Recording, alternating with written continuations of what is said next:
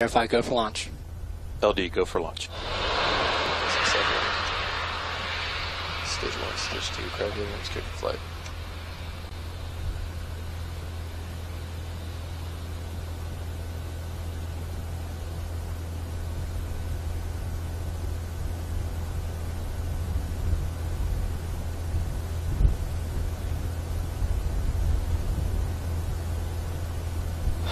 EC, verify, Falcon 9 isn't startup. Falcon 9's in startup.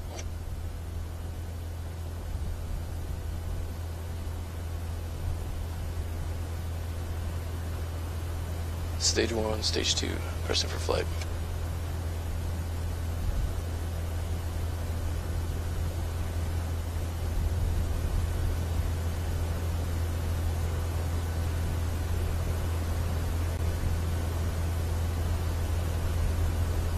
T-minus 30 seconds.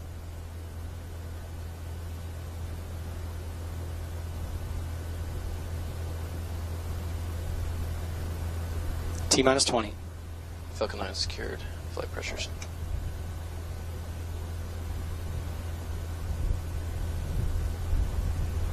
T-minus 10, 9, 8, 7, 6, 5, 4, 3, 2, 1, 0. Liftoff of the Falcon 9.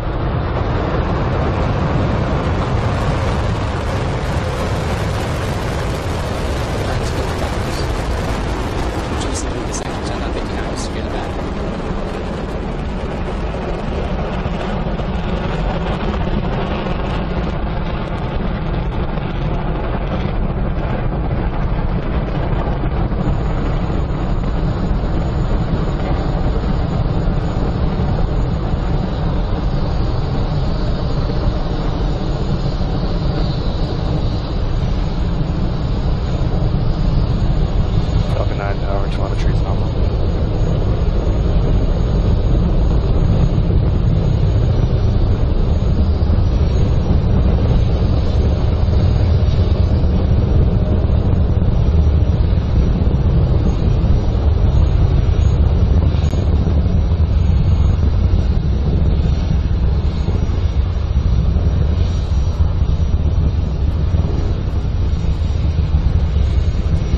Plus 1 minute and 10 seconds.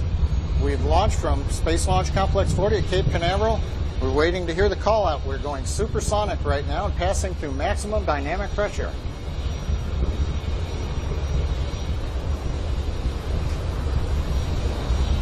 Vehicle has completed the throttle down and throttle back up. Stage 1 propulsion is nominal. And you heard the words and the cheering in the background. Propulsion is nominal, a phrase we love to hear at SpaceX.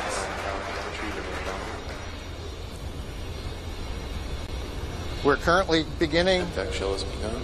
There's the call out for the chill in of the MVAC engine, just like we did before launch for the first stage engines. We're now chilling in the turbopump on the second stage engine with liquid oxygen, getting it ready for ignition, coming up in just about 35 seconds. The next major event that we're going to hear is main engine cutoff. That will come up at about 2 minutes and 38 seconds. You can see the ground cameras following the Falcon 9. The cameras on the Falcon 9 will also be used, bringing us images back from space, and a great view looking up the back end of the main engine. We're going to listen in as we go to main engine cutoff and stage separation now.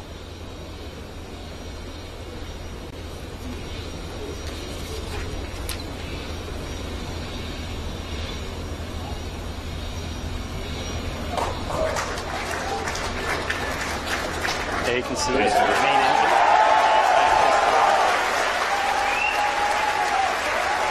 We got confirmation. Our second stage has separated, and we have good ignition of our second stage as well. We'll be having a video back for you in a second here. But right now, the good news is we've successfully separated from our first stage, and that is back on its way to the drone ship, and we have a beautiful image of the engine bell for second stage. Yeah, the first stage is actually continuing, because it's going so fast, it continues in this huge parabola, this ballistic trajectory, and out towards the drone ship in the middle of the Atlantic. It's quite a long ways. It goes up to about 200 kilometers in altitude before it starts descending again. This is the same drone chip that we landed on not too long ago. Of course, I Still Love You, which, like we said earlier, is about a couple hundred miles off the coast of Florida. Right, and let's not forget, of course, that view of the right side of that second stage engine powering. And from the front end of the rocket there is the fairing separation. You can see the JCSAT there for a brief moment there as well. All these views are coming from cameras just like this one I have in my hand right here. It is literally this small. We at SpaceX design and build these in-house, like most of our avionics across the entire vehicle. Design, build, test. It's one of the things that we do really well here at SpaceX is vertically integrated. Yep, we're making most everything out of aluminum because it's very light. That's the reason we ditched the fairing, of course, is so that we're not carrying that excess mass towards orbit. It's just going to be slowing down unnecessarily. Now that the second stage is it's going towards space where there is no atmosphere, we're able to deploy the fairing, as you just saw, because our payload JCSAT-14 no longer needs that protection from the friction created by the atmosphere. So the second stage is going to continue to burn for a little while longer yet. It's going to keep pushing up that speed until it's about 8 kilometers per second to get it into that low Earth orbit. It will then pause for a little bit and allow it to sort of, I guess, be in a parking orbit in low Earth orbit, it's called. That's going to be in about 15 minutes of that coast period before it restarts to begin that second burn to get it to geosynchronous transfer orbit. But right, let's take a quick pause right now to see how that orbit and progress is actually happening with John, who's been listening on the countdown nets. T plus 5 minutes, everything continues to go nominal. You hear that call out occasionally, something that we love to hear, as I've said before at SpaceX. Give you an update on the Falcon 9 trajectory. I'm looking at the plot map on my monitor here. We're tracking down pretty much the middle of the predicted trajectory. Now we've headed somewhat due east out of Cape Canaveral. For our initial parking orbit, we don't really change the inclination of the orbit, so we'll shoot eastward. There will be a second burn a little bit later on that we plan to bring you in the webcast. That'll be the burn that takes us to the geosynchronous transfer orbit. The first burn is into the parking orbit. You heard the call there. Stage 2 propulsion is nominal. We're looking at the MVAC-D engine. You can see it on the screen. We're monitoring the nozzle. You can see the red glow with the niobium alloy of the nozzle extension on the MVAC-D engine. That's the normal color. That's what we expect. Power and telemetry remain nominal. Things continue to remain nominal still on both stages. We are also looking at chamber pressures on the engine. They're looking good and solid. We're watching how the turbopump's working. We're looking at the avionics system, how power on the stages. Everything right now on the Falcon 9 continues to look good as we power our way into that initial parking orbit. Major event about to come up that we're going to listen for is the entry burn of the first stage. We'll light 3 engines for about 15 seconds. Let's listen in for a minute and maybe we'll hear it. Stage 1 entry burn has started.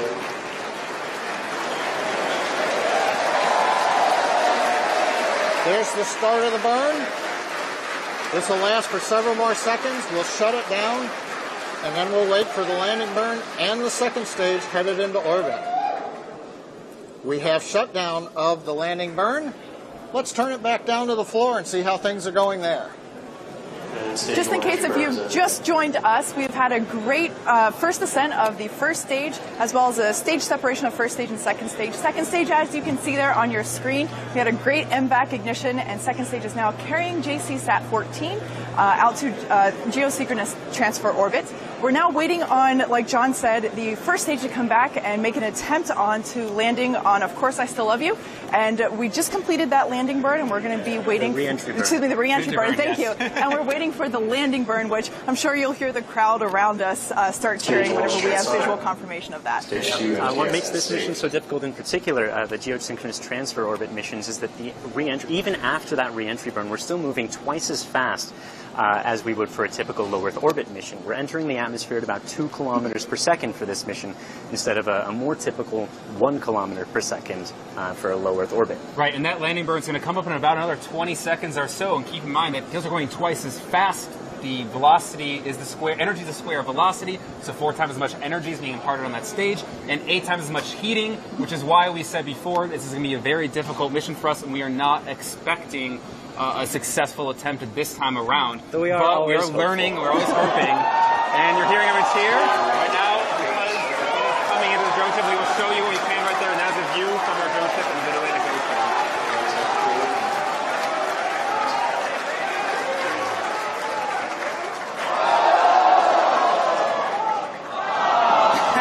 And it looks like we have the planning.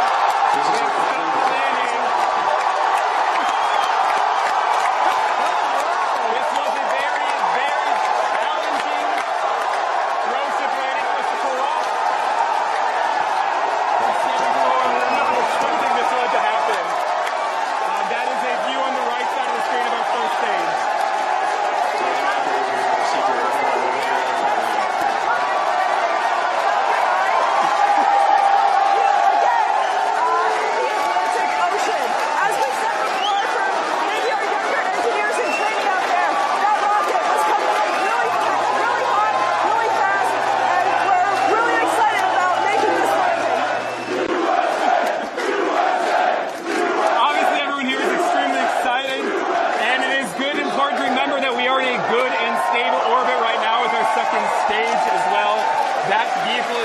Coast for a bit before we do a second ignition. Yeah, that coast is again to get us continuing our parking orbit so that we can begin that second burn to get JCSAT-14 directly where it should be, which is to say directly over Japanese and the Asia Pacific region. So it can do its communications jams. This is boss. And it can do things like provide us amazing drone ship footage, like you see right there. Yeah. In case you missed the beginning part of our webcast, JCSAT-14 is a communication satellite for, it's a communication satellite that will be focusing over the Asia Pacific region. So for it to be able to do its job, it's on its way. We put it into a good orbit. So far it's a really great evening or morning, depending on where you're joining us from.